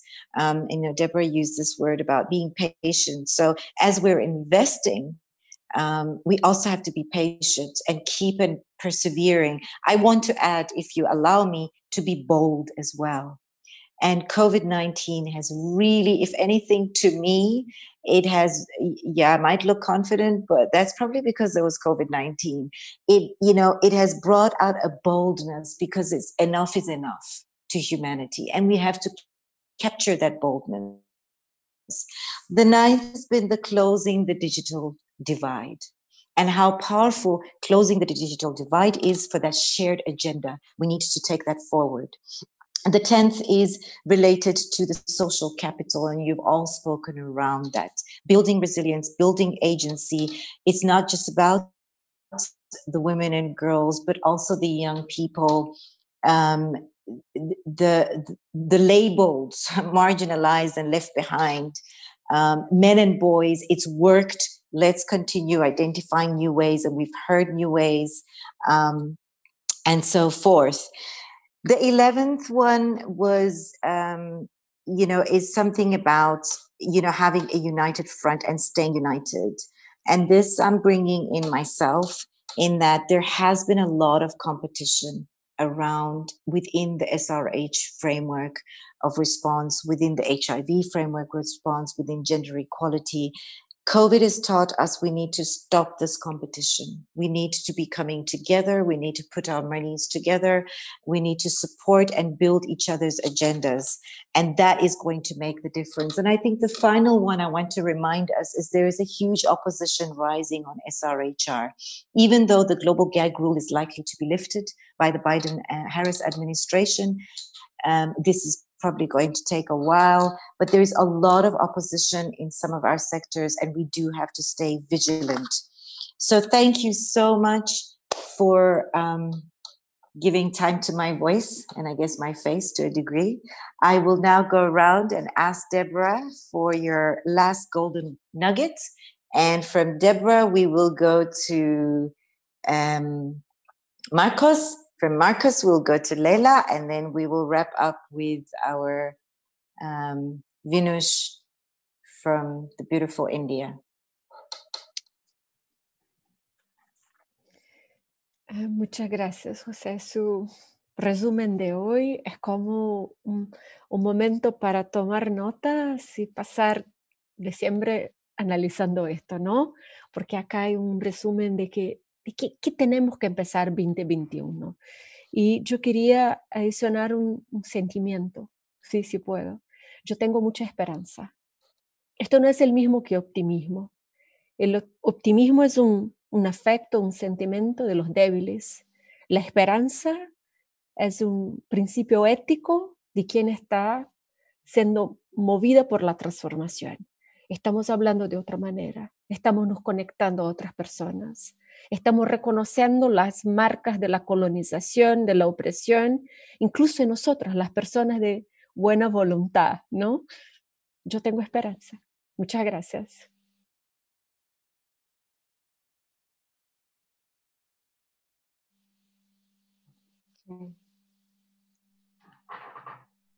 Ahora me toca a mí, por lo que entiendo. Sí. También agradecer muchísimo la oportunidad de estar con todos y todas. Y quería agregar dos cosas, ¿no? Y yo creo que el tema del simposio, ¿no? Tener ahí como el nombre Ubuntu, ¿no? Yo soy porque nosotros somos. Creo que es el significado más fuerte, ¿no? de lo que Débora menciona como esperanza, ¿no? Que no hay de mi perspectiva un regreso a lo normal o un nuevo normal. Si hay un nuevo normal, que sea el nuevo normal de la transformación constante, de los cambios constantes, hacia una utopía que nos mueve de alguna manera, ¿no? Que es la igualdad y la justicia, ¿no? Y quería terminar con parte de una canción de Caetano Veloso, un artista brasileño, ¿no? Que se llama divino, maravilloso, y que es necesario estar atento y fuerte. Entonces, mi mensajito final. Y de inicio también.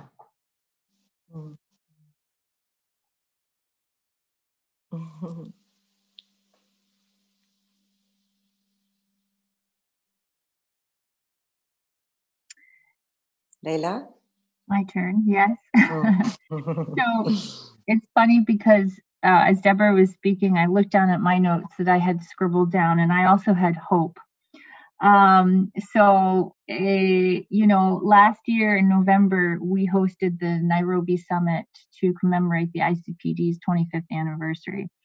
And at the end of the symposium, there were over 1,250 commitments by all kinds of actors, civil society, governments, private sector, about how they would commit to the unfinished agenda of the ICPD program of action. And so for me, I think that 1 year on, that hope is still very much alive, and that energy is still there. I really, really want to just say that going forward, in the feminist spaces in particular, we have to be open to talking about gender norms affecting everyone, women, girls, men, boys, gender non-conforming persons, in an honest way, that harmful gender norms really affect everyone. And that, I think, will really help us evolve towards realizing gender justice as a whole. And finally, I think we have to listen. I think the interesting thing about power is the higher one goes in a position of power, it seems like the less capacity they have to listen.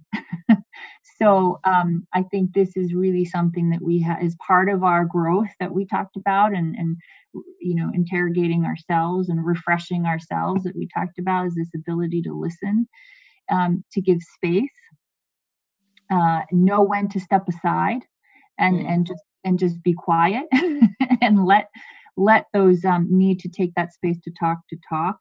And finally, to be bold and brave in the way we talk about sexual and reproductive health and rights.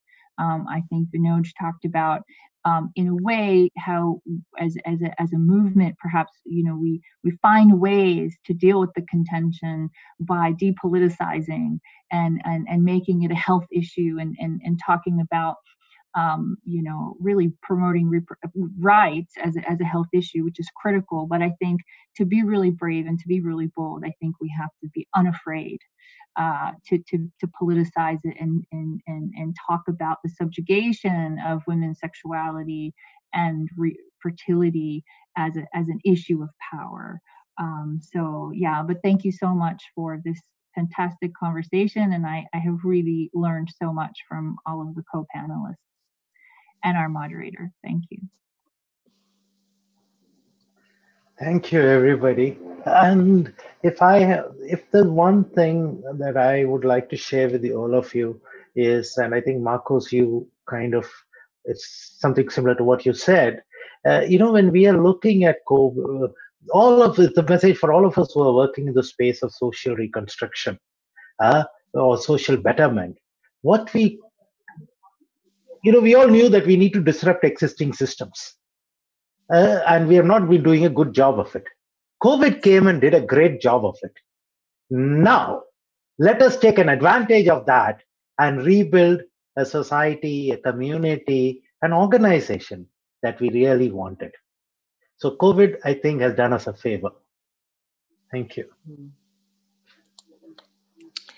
Thank you so much. And I think from the continent of Africa, the continent of Asia, and the Americas, I think we've covered it all. And I'm sure our delegates are from other continents. I will hand back to Magali.